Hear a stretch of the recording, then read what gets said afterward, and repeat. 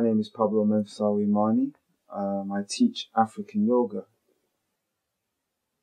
I got into African Yoga, my background is in the creative industries. I started off as a creative, an artist, and interested in dance, and also interested in martial arts. In fact, I was doing a martial arts known as Kazimba, which is the spirit of the lion. And while doing Kazimba, I found a lot of people's getting injuries, and I really wanted to know how to heal one's body. How does one heal their body? Through movement. How does one able to cleanse the whole system through movement? So I was very much interested in the African technology of how to do that. And this is what led me into yogic practice, and in particular, Smai Tawi.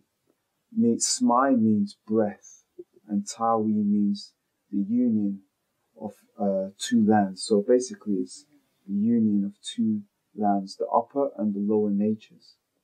And this is how I began to get more involved and began to understand and do some studies basically on the body, the anatomy, the physiology, but also study on the emotional bodies, the organs, and the consciousness. And this is what brought me into the whole form of yogic practice. So in terms of being martial, I turned to the healing sciences. The benefits of African yoga is flexibility, strength, bodily awareness, spatial awareness, focus, concentration, alignment. These are generally the benefits of African yoga. Oh, I forgot to mention libido. So African yoga actually develops the whole body system. Not only that, it actually cleanses the emotional body.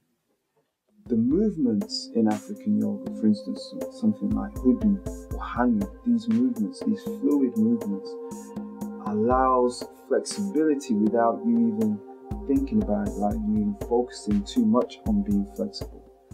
You also utilizing the breath, you're cleansing the lungs, and also you're cleansing the bodily organs such as the liver, the kidneys, the pancreas, the heart. It increases one's youthfulness, it relieves stress, anxiety, it alleviates pain in certain areas, so it increases mobility, one's ability to move, one's ability to walk, dance. Because, as we mature in life, our ability ceases. So what actually African yoga does, it actually increases that mobility to do movements that we wouldn't normally do when we're like 70 or 80.